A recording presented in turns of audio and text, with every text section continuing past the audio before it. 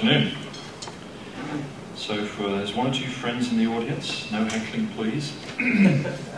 I'm going to go at a rate of knots.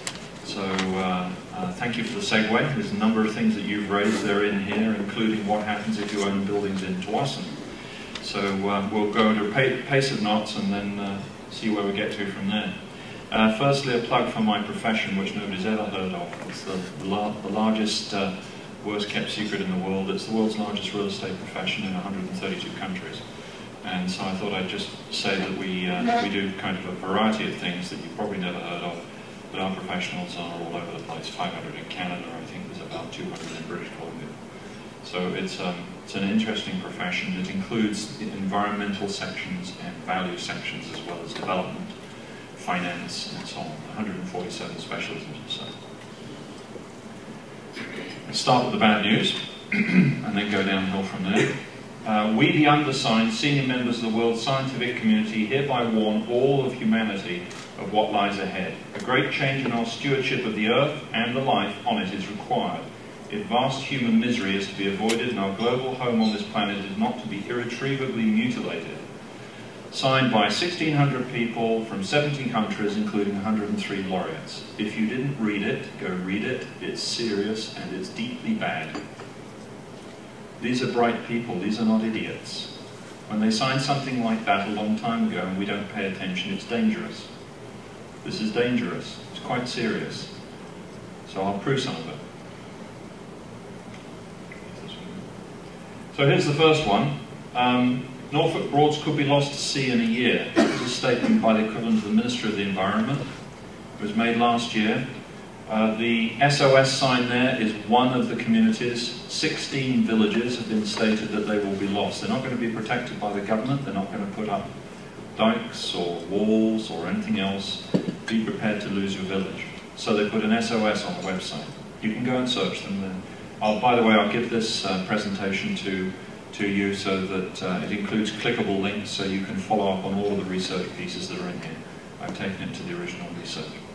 Mangrove loss put Burma at risk. That one I've worked with the Chief Ecologist of the United Nations Environmental Programme on an evaluation of why that happens and why our commercial systems don't necessarily work properly in evaluating that kind of thing. Here we are. Anybody recognize that waterfront? Right now it's above it. That's roughly what it might look like. This is an analysis by University of British Columbia. It was provided to the International Panel on Climate Change. I'd like to thank Dr. Stephen Shepherd for providing me with a copy of it. Watch.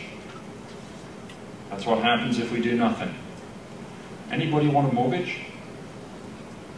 This is starting to get serious. How do you value this? How do you get a loan on it?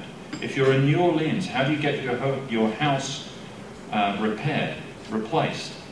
It's damaged. What happens? How do you get a loan in today's market anyway is a very good question, but in tomorrow's market where we try and rebuild damaged properties, what goes on? I had a conversation with a valuer who was telling me he was looking at a portfolio of a major bank in Britain.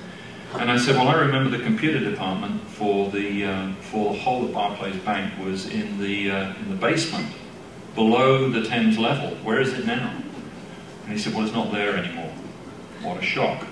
But that's the kind of adaptation which is going to start to be needed. In Britain, they've taken a different approach to it that they've said is move upstairs, keep doing what you're doing, move upstairs. The US approach is slightly different. It's take the building, jack it up several feet in the air. So we're going to adapt slightly differently.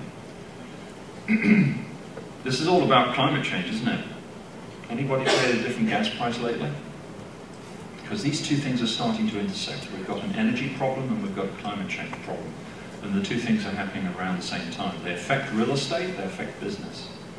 So this is the interesting one. Roughly 89% of energy consumption for oil is on non-renewables.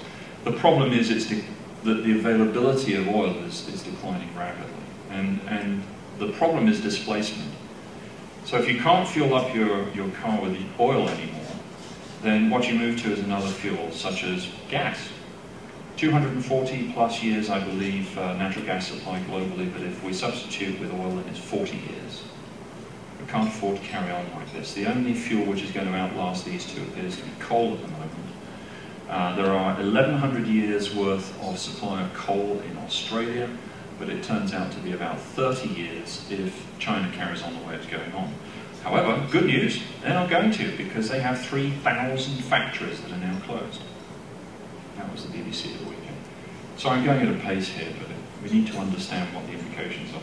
So your choice is, would you like a Hummer or a smart car? And which of these is likely to withstand? And the conversation I've had with Mercedes is, send over the smart car, no engine, or put some electrics in here and it'll turn into a battery power, because it's light enough to do that. We have hydro here, so it's not adding to carbon. So, is this real?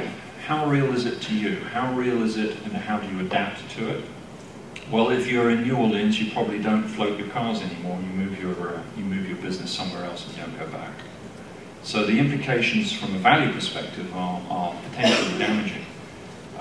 We all know what happened with the fluctuation in oil prices, which is essentially a scarce resource, fossil fuels, which not only create the climate change, but they power our air conditioning systems in different parts of the country.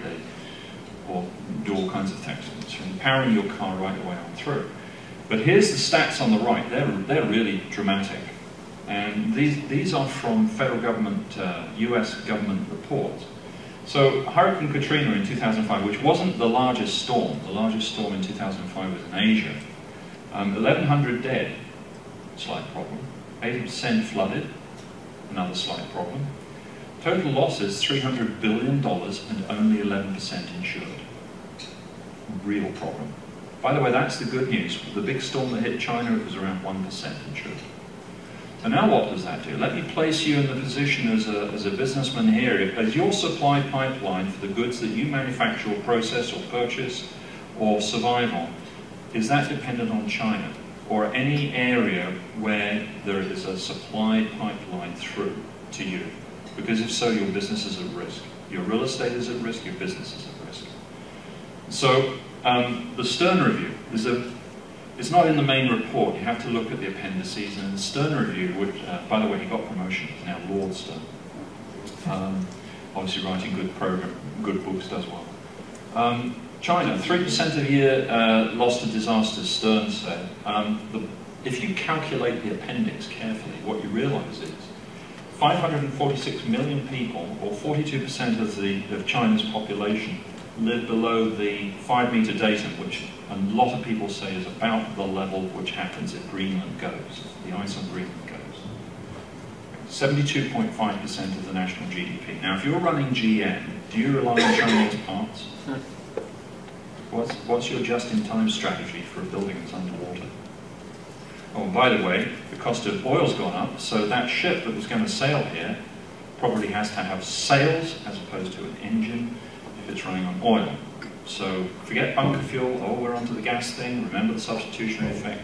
So we have an energy problem, and by the way, that ship is going to get blown off course by storms, and so probably what's going to happen is exactly what has happened recently. 3,000 factories closed because of repatriation, really, of business. If I contract out to somebody and I don't have the business anymore, I stop the contract. China is at risk because it's an economic concentrator. So probably what's going to happen is that business is going to move back here. So in terms of adapting to climate change, your supply pipeline probably wants to move closer to home. Good news is, if it's in BC, there's a respending effect. If you place that business in Terrace, it has a respending effect of something like 7 times. So that $1 goes through the economy 7 times.